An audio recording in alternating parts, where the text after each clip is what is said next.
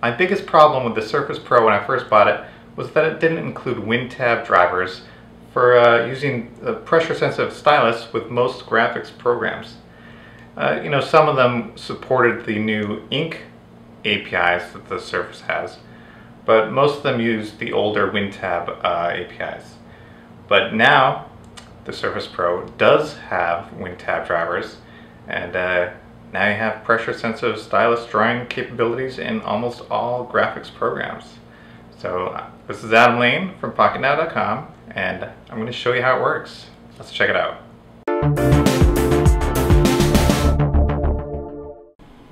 Alright, first off, let's go to the settings.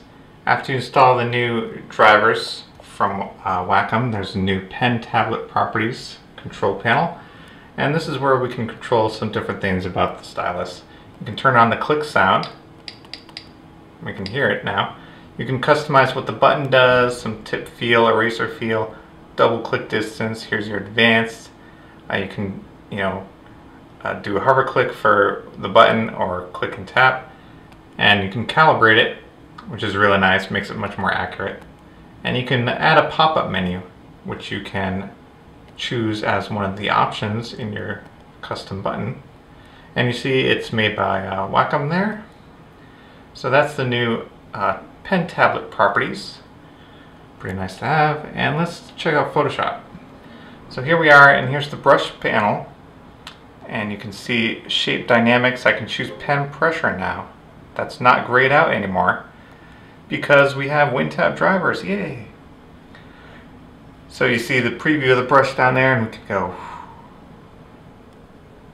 And pressure is light, and then it gets dark. Very nicely done.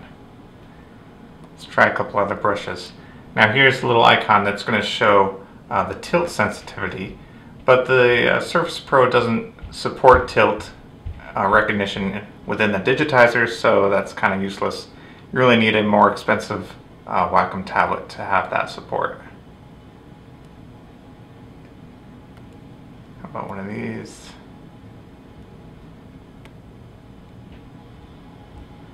Very nice.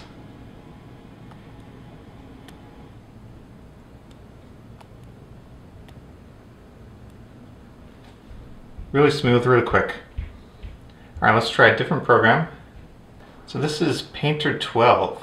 I've been using this back when it was version 4 in the 90s. And this is a very complicated natural media simulation program. So we have all sorts of brushes. And you can see how they work here.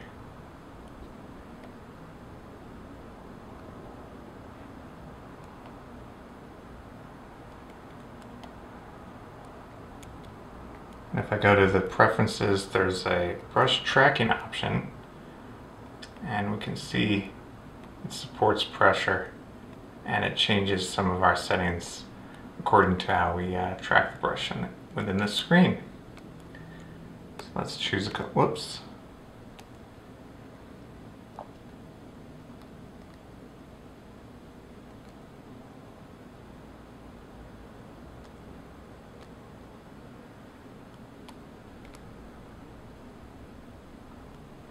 And you can see pressure.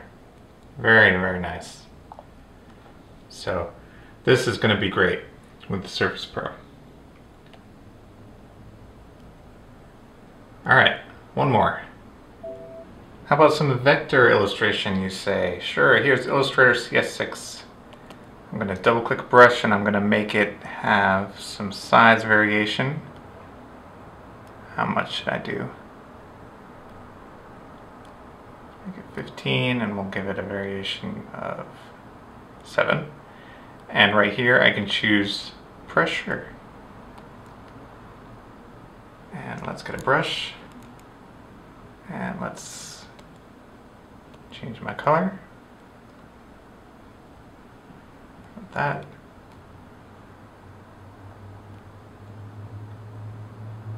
And there you go.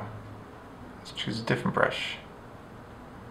Over here in the brushes library, we have some other brushes, multiple brush libraries. Let's choose one of these.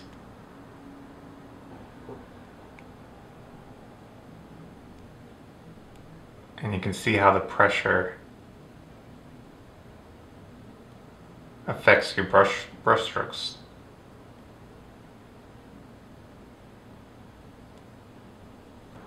There's some bristle brushes.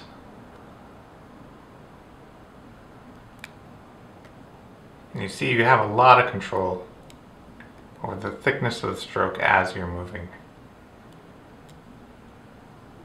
So there's a look at a few professional graphics programs running on the Surface Pro with your nice pressure sensitive stylus support. It's a great feature, really smooth.